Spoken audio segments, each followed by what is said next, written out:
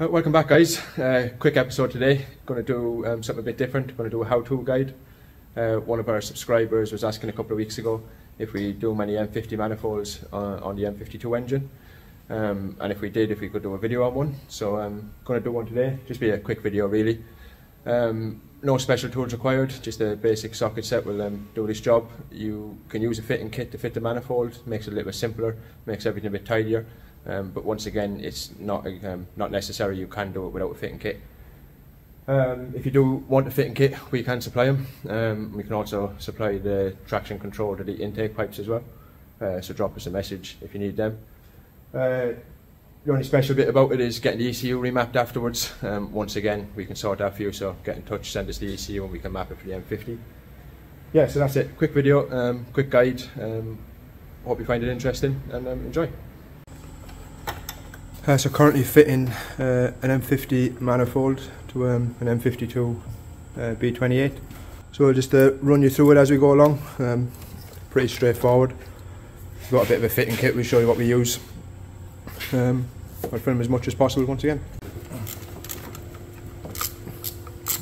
Ross is just removing the fuel rail.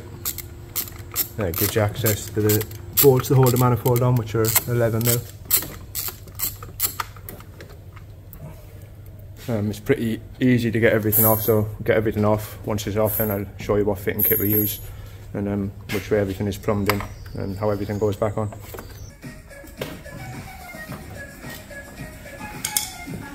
Manifold off.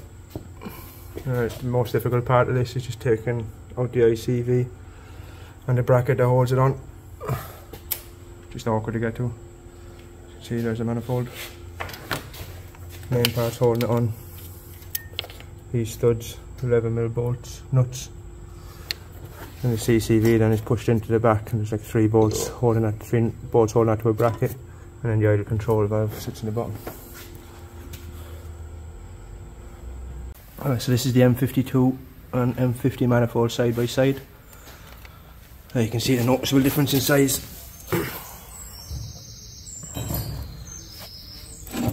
The runners are a lot thinner, and the ports. And the M50 manifold. You can always tell if it's a 2.5, as it'll say 2.5 underneath the throttle body. If it's a 2 litre, slightly thinner runners, it's hard to tell. It'll say 2.5 or 2 litre under where the throttle body goes. So this is the fitting kit we use. Customer supplied this one, but we supply the same one. You see just a T-piece.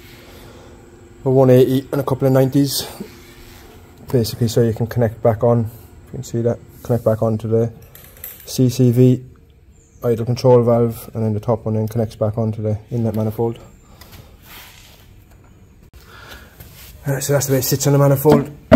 It connects to the piece that goes in behind the throttle body, and then one side takes the idle control valve, the other side takes the CCV, and it's just a matter of fitting them underneath so they fit. Ross is just cleaning the idle control valve while you have your inlet manifold off. Always make sure it's nice and clean and moving freely. Nothing worse than putting it back on and it's revving up and down, you need to take it back off. Right, so that's how the fitting kit works. CCV on one side, idle control valve on the other, and then into the bottom of the inlet, into the back of the inlet manifold where the throttle body sits. So that's basically how it works. Pretty simple. Might have to move these when you put it back in the engine bay just to make sure they clear everything. There's a lot of wires and stuff underneath, but you can just fiddle around and put them in the correct position. So as you can see, that's how much room we have. So CCV sits about here. Idle control valve will sit about here. Also, if you were using the 3 to 8 throttle body, you need an adapter plate for here, because the 3 to 8 throttle body has a seal on it as well, so the seals don't match up. We're using the M50 throttle body, so it's not a problem. As I said, you can use the M50 one, so it just makes it easier than having to get an adapter plate. So I'll show you the difference, what I mean in the throttle bodies. That's the 3 to 8 throttle body, so the standard one from the car has a rubber seal, which if you put that up against the M50 manifold, the seals don't close and you get some air leaks. This is the M50 throttle body. It's basically exactly the same, same size, everything. Just it's metal, so metal against the seal and seals. So if you can, just get an M50 one. Saves you having to make an adapter plate or buy an adapter plate. It's just basically a straight bolt on, swap the pipes around, and that's it. Right, so if you're using a fitting kit like this is roughly where the CCV will sit and where the idle control valve will sit, just so all the pipes reach to them. So there's a pipe that goes from here to the 90-degree intake elbow, and there's a pipe that goes from the side of the CCV up to the rocker cover, and from the bottom down to the dipstick. So roughly anywhere in that position, and there's plenty of room for them, and they can all fit in place. So this is the M50 throttle body.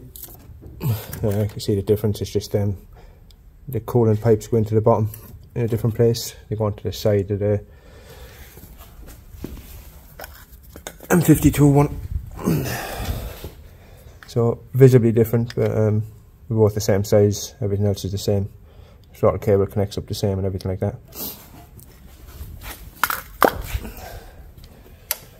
As I said, it just makes it easier that that's metal against the rubber seal,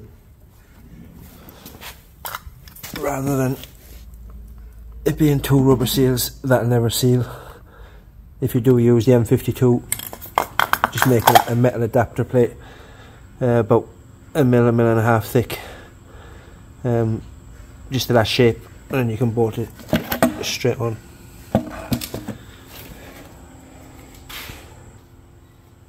Yeah, so I'm going to refit the inlet manifold on now. It's just a matter of putting it back on and making sure that you have the crankcase valve and the idle control valve in the right position, so the pipes line up with them. As I said, if you get them in the right position on the inlet manifold first, it makes it easier. Then when you drop it in, they just should sit where they're meant to go. So yeah, so we'll do that now. Right, manifold is back in place. You can see the crankcase valve that's sitting nice and neat down there. Idle control valve is over here, so you can still plug it in and the pipe then will reach from there up to the 90. You have to make a bracket for the dipstick.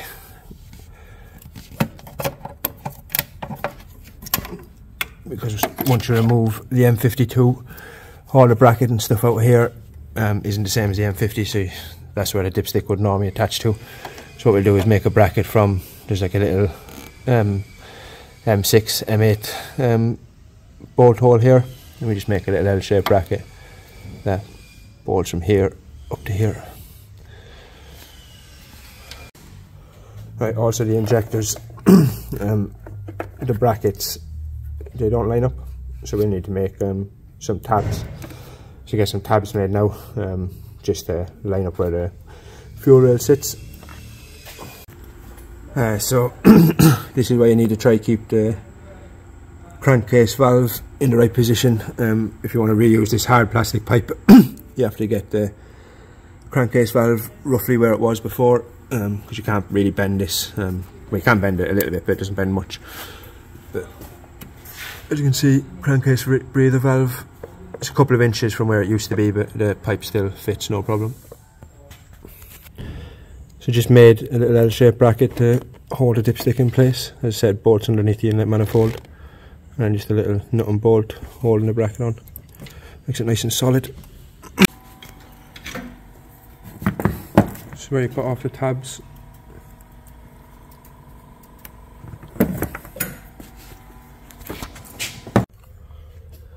So injector rail back in place. As you can see, this is the difference. Where the M52 injector rail sits doesn't line up with the holes on the M50, so you just need to make a little tab for each one, and then a couple of washers underneath it, and just nut and bolt it to this, and then screw it back into that just to keep the injectors sitting where they need to be. The M50 manifold all fitted. These are the tabs that Ross made up just to hold the injector rail in place. one of our 90-degree. Yeah, so currently just going to stick one of our maps on it, ready for the M50 manifold. You can run these without a map, but they run better with a map.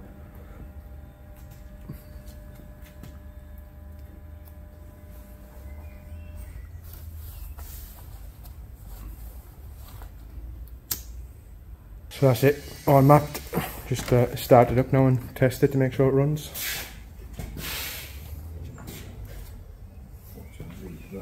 Yeah, I've got it.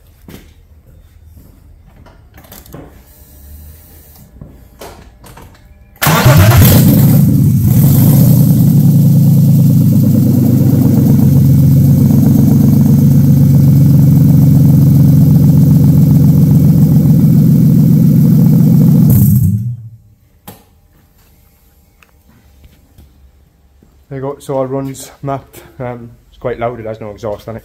The customer sort all them bits out once he gets it back. Yeah, so that's it done. How to fit an M50 manifold. As I said, no special tools required. Just a fitting kit if you want to use one, but you'll get away without using one. Make a couple of tabs for the fuel rail to sit down onto. If you use the M50 throttle body, you won't have to make an adapter. Adapter is simple enough if you need to make one for the M52 throttle body. Yeah, so that's it. So like, subscribe and share.